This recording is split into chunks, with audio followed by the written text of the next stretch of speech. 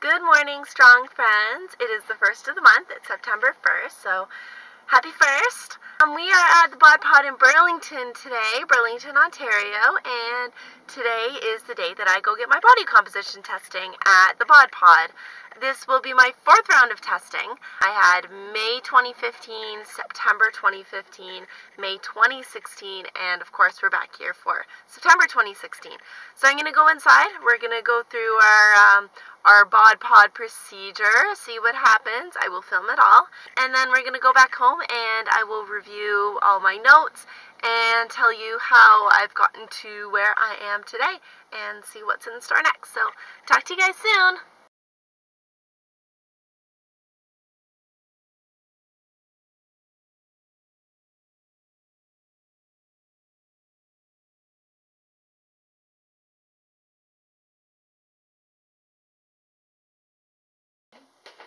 And? It's only been a week. Okay, Other than that, I was doing my own stuff. Okay, we'll talk after that. Okay, here we go. Okay, bye. Okay, bye.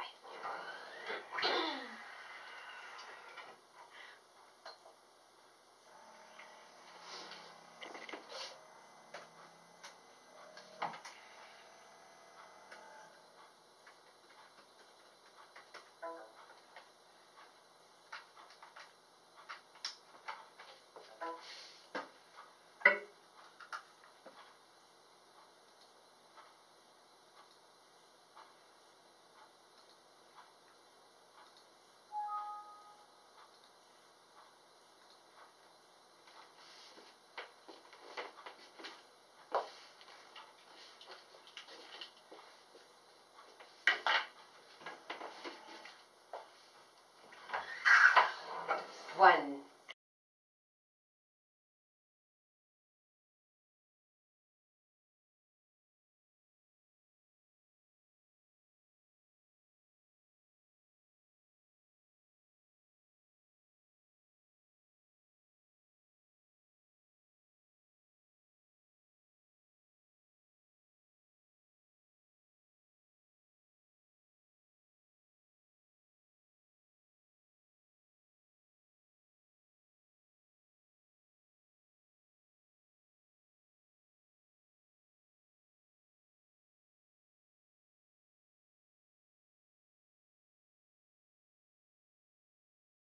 Come on out. Don't take anything off yet because I want to see what the numbers look like. Let's face it again.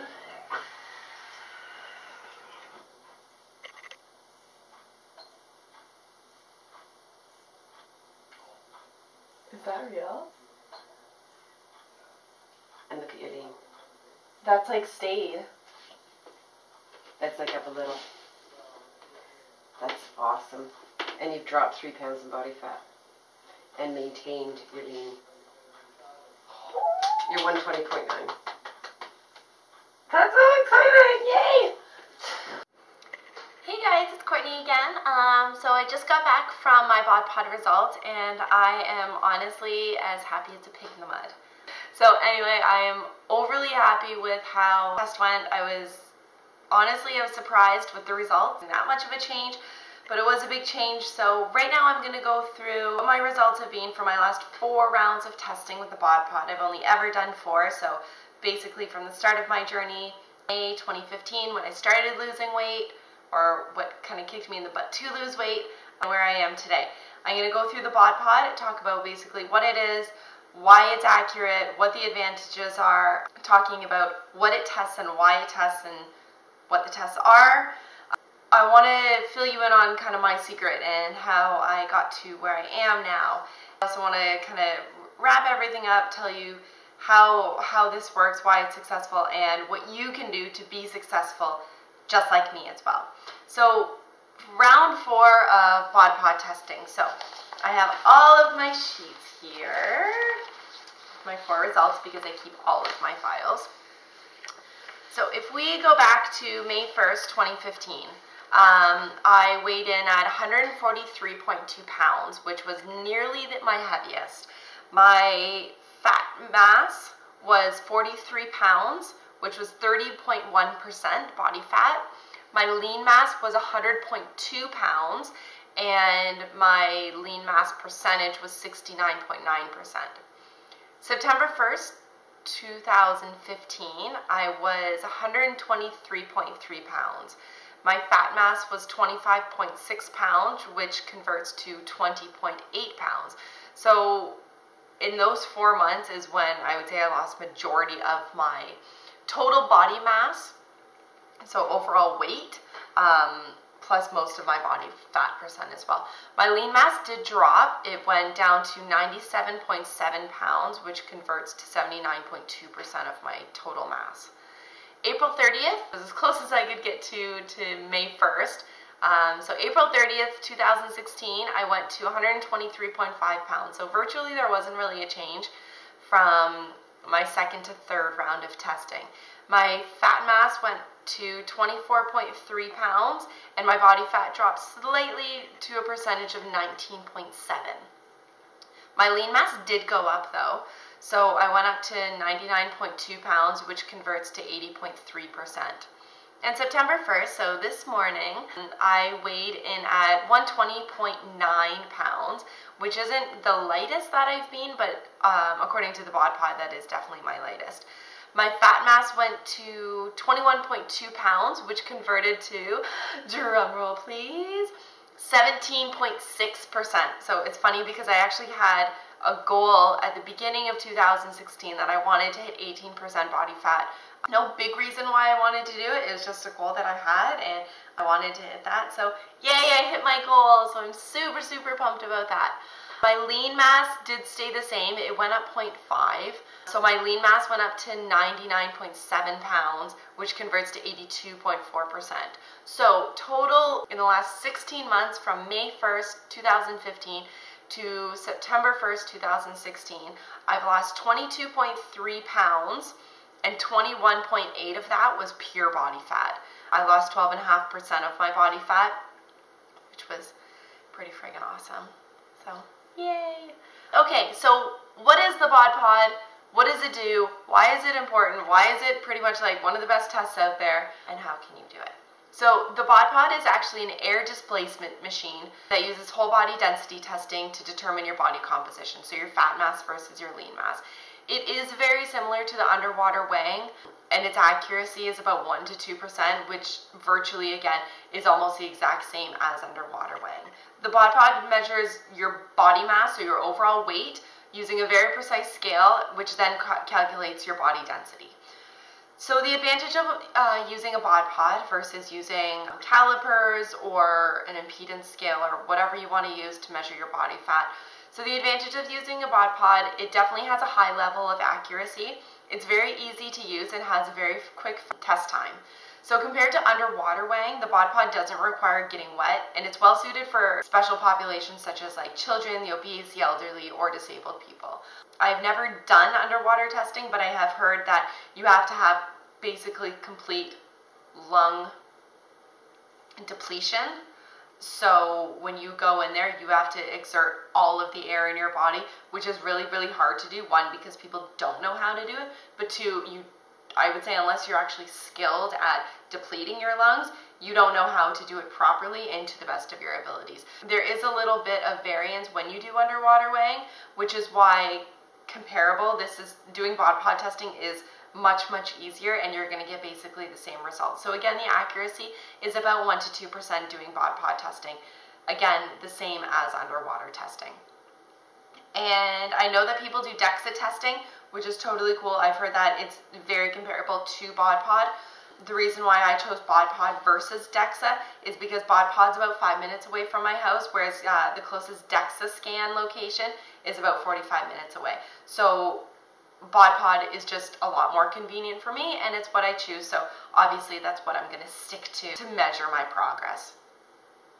So again, the BodPod tests your overall mass, which is your weight. It tests your fat mass and then your lean mass. So your fat mass is basically the amount of body fat on your body.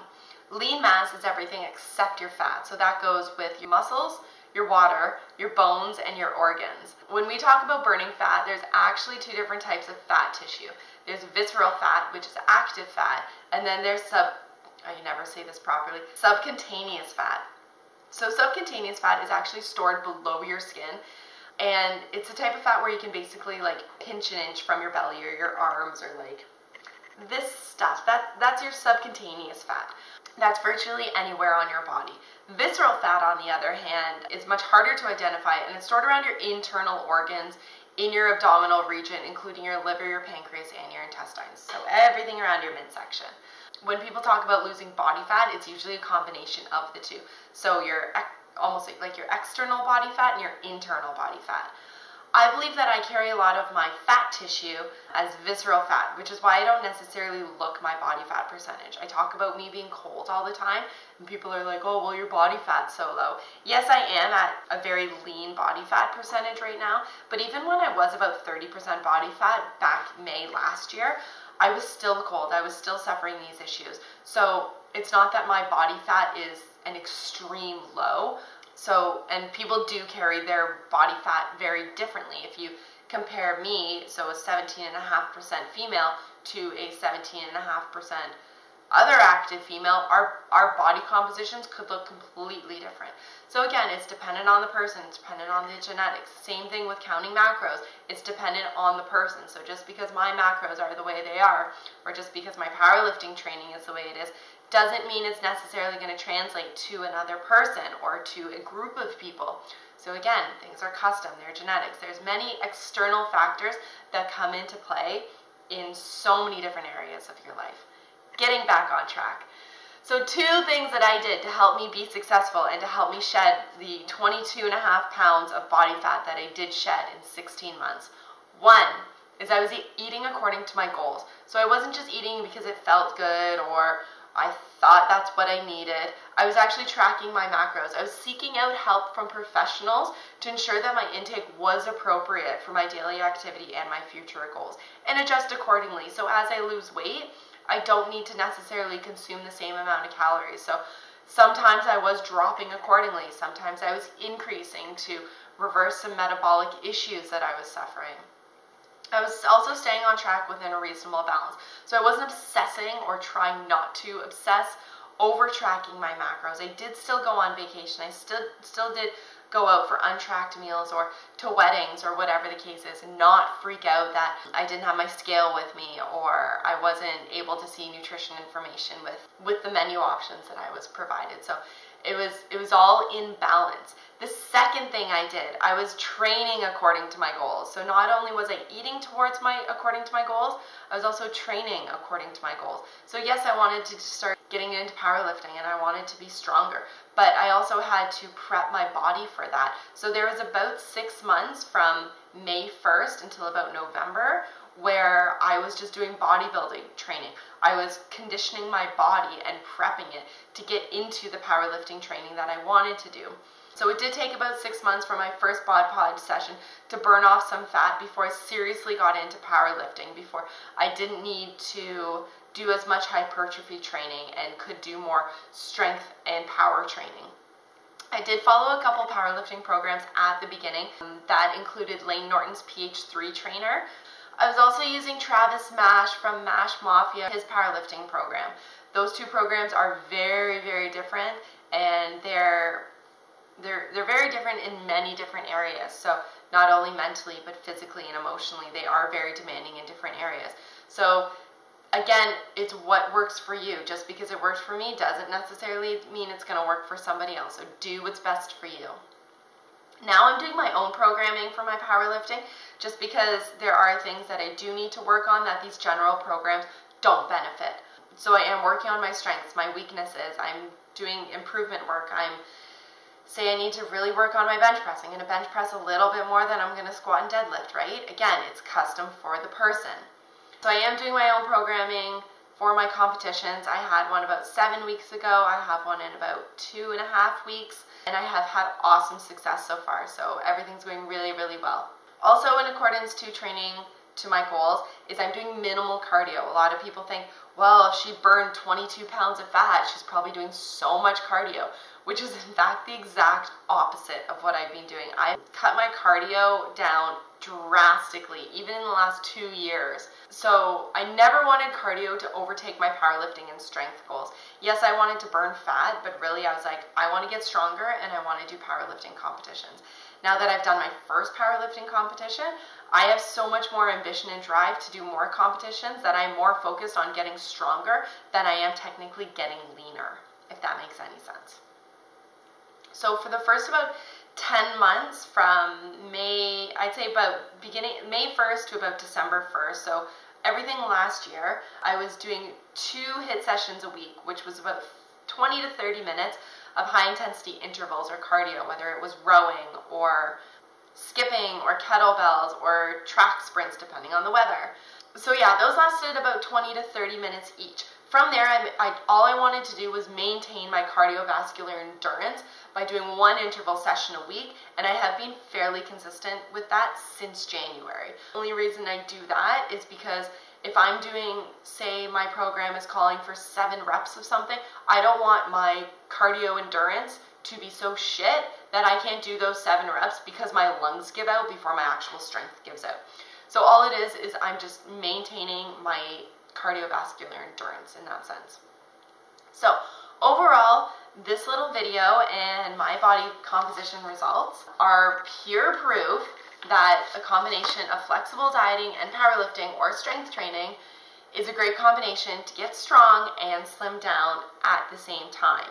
This is proof that lifting heavy does not make ladies bulky. If any of you follow me on Instagram, you will see a lot of my progress pictures, and I am nowhere near bulky.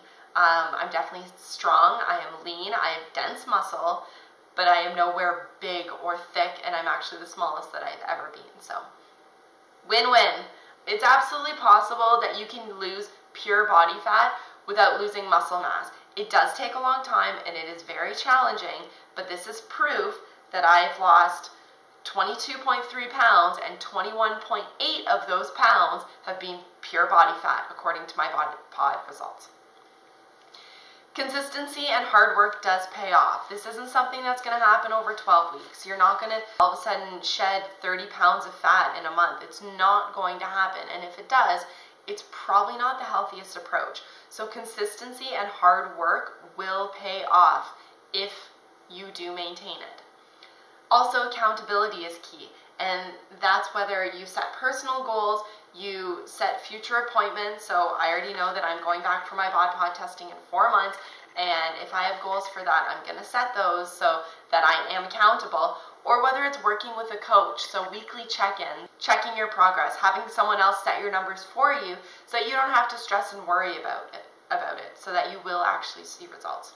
So on that note, if you are interested in working with me as a coach, whether it's flexible dieting, powerlifting, or a combination, go to my website, which is CourtneyForLife.com, all one word. Go to my online coaching section, and I do have new powerlifting programming that I am just implementing. It's 24 weeks of powerlifting and nutrition training that if you are interested in it, obviously fill out the questionnaire, shoot me an email if you want, message me with comments below, message me on Instagram. There's so many methods of contacting me if you have any questions about powerlifting or nutrition training with me. So this wraps up my video today. That's all I wanted to get through. So I'm super, super happy with my BodPod results. You can lose pure body fat. It is challenging, but it's definitely doable. Lifting weights doesn't make you bulky, and you can have so much fun along your journey. Okay, so I hope everyone has an awesome day. It's September 1st. It's an awesome start to the month. Be positive, be focused, and have a good day, guys. Thank you. One more thing that I did want to include in my video is that if you do want to get your body composition testing and you are in the Burlington, Ontario area, I will have the contact information included below this YouTube video. So if you do want to get your body composition at the BodPod, you can contact Deb Anderson. She knows who I am and she's awesome, and she will definitely hook you up. Or you can message me and I will give you more info. Thank you.